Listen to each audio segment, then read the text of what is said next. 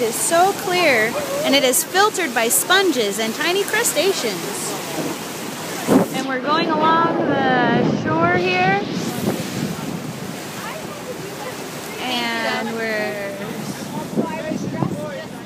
seeing Heather very close.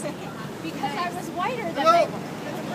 And it's flat and it's very cold. The water is about 41 degrees Fahrenheit.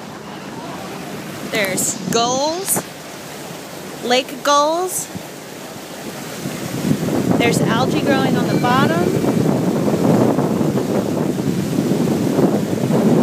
The lake is about 600 kilometers long, and at its widest it's about 50 kilometers wide. It is 1,500 meters in depth. The deepest and oldest lake in the world with the freshest water because of the spongy